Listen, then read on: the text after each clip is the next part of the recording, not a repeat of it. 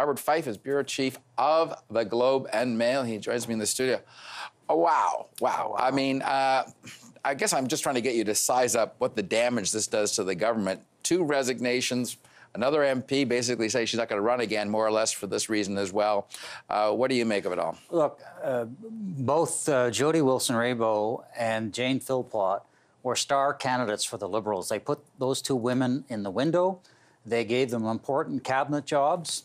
And I think by anybody's, everybody in this town understands that Jane Philpott was probably considered the most competent of the Trudeau cabinet ministers, along with Chrystia Freeland. Mm-hmm. And the fact that she has stepped aside because, and I quote her, and I think this is just an incredible statement, because she's lost confidence in the government because of political interference in a criminal prosecution. And she says this: there can be a cost to acting on one's principles, but there is a bigger cost to abandoning them. Wow. Both Miss Philpott and Miss Wilson-Raybould have displayed what very few in this town were not used to: people with real integrity and principles. They stood up for the rule, they're standing up for the rule of law, and not these backroom deals that we saw going on with the Prime Minister and his top aides trying to get a special out-of-court settlement for SNC-Lavalin. And they're saying, no, we can't stand for that, and we're going to step down. We haven't seen that very often. And it's independent verification of what Jody Wilson was going to say by, as you point out, an extremely credible source. I don't know how Justin Trudeau shrugs this off as an internal disagreement like he did with the Jody Wilson-Raybould thing. The Prime Minister had 2 options, it seems to me. He could have come out after Ms. Wilson-Raybould's testimony and done an emotional mea culpa, saying, I'm sorry that she felt this way. We're going to never allow this to happen again. And instead, what he's decided to do is to fight. So Gerald Butts, his principal secretary, is going to be at 10 a.m. on Wednesday at the Justice Committee. He's supposed to go in there and try to rebut Miss Wilson-Raybould's testimony. Good luck, because now you have Jane Philpott saying, I'm standing with Miss Wilson-Raybould. I believe her, and I don't believe you guys that this was inappropriate behavior. And there's no way you can launch another whisper campaign about, oh, she's difficult to work with against Jane Philpott. I don't think that held true with Wilson-Raybould either, but the point is Philpott's considered one of the more conciliatory and cooperative ministers, is she not? Yeah, she is. I mean, I've never heard a bad word about her at all. And she is highly regarded in caucus. And we were talking to some Liberal MPs who said, this is a big loss for them because she's so highly regarded. I mean, Miss Wilson-Raybould was highly regarded too, but Miss Phil just had a different personality, and people really liked her. And everything she touched seemed to turn to gold. But, so to lose somebody of that caliber is a real blow to this government. I don't know how they're going to get out of this mess, but I would imagine that Mr. Butts is now rewriting his script. I imagine he would. But the other thing, I mean, I'm sure that we should point out that Jody Wilson-Raybould and Jane Philpott are very close friends, but she would not quit over this on an act of friendship. This is a career-defining moment for Jane Philpott. I can't hear her say, "Oh, my BFF's in trouble. I'm leaving this job." She wouldn't do that. No, she said that her conscience would not allow her to stay in the cabinet.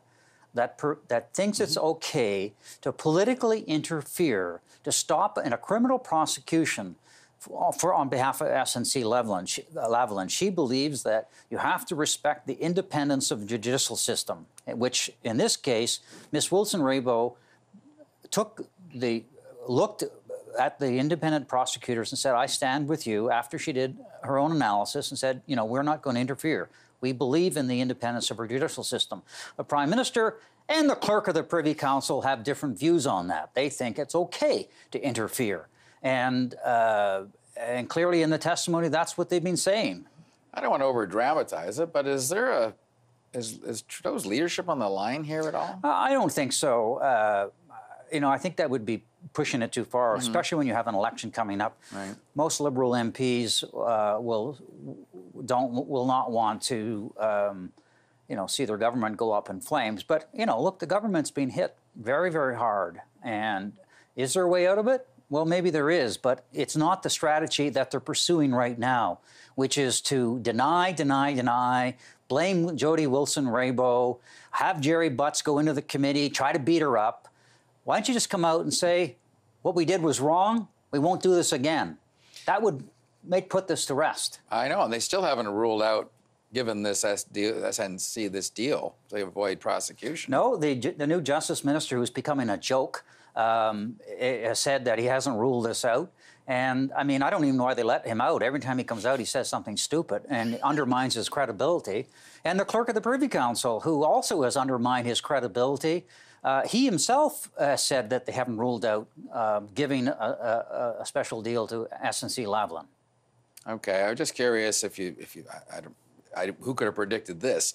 But do you think there's more? Is this revolt or mutiny or whatever you want to call it? Is it got wider catch bases going on? It may, Don, if the government chooses to go after Jane Philpott the way they went after Jody Wilson-Raybould, there may be other women in that caucus who don't like that kind of treatment. After all, this is supposed to be the feminist prime minister. Yeah. It took him a week to apologize to Jody Wilson-Raybould for the smears that were made against her by Liberals. So if they try this stunt with Jane Philpott, it's possible other women in the cabinet or in the caucus will stand up and say, no, this doesn't go. The feminist brand's taking a hit, as I think you correctly point out. But the other interesting thing is Philpott was doing reasonably good work. At least people seem to think she did good work on Indigenous services. and so you've got the leading Indigenous minister of our entire history leaving cabinet, and now the woman who is trying to and delivering, like on ending boiled water advisories and that sort of stuff, and she's gone. And to add insult to injury, they put in Seamus O'Regan as Indigenous Services Minister, who was a complete and utter failure at Veterans Affairs, and they put him into one of the most important and sensitive portfolios, and they moved Jane Philpott, who you said was making significant progress on this whole file, and they put somebody in who's basically, so far, has proven to be incompetent. I want to get your thoughts. Jody Wilson-Raybould has tweeted a reaction to Jane Philpott's resignation, and here's what it looks like. She says, to the incomparable Jane Philpott, truly the mother of country, for almost 4 years our country's witnessed your constant and unassailable commitment to always doing what is right and best for Canadians. You're a leader of vision and strength. I look forward to continuing to work alongside you. Love you. Wow. I mean, that's a partnership coming together, and I don't know, does Trudeau kick them out of caucus? I mean, how do you deal with this?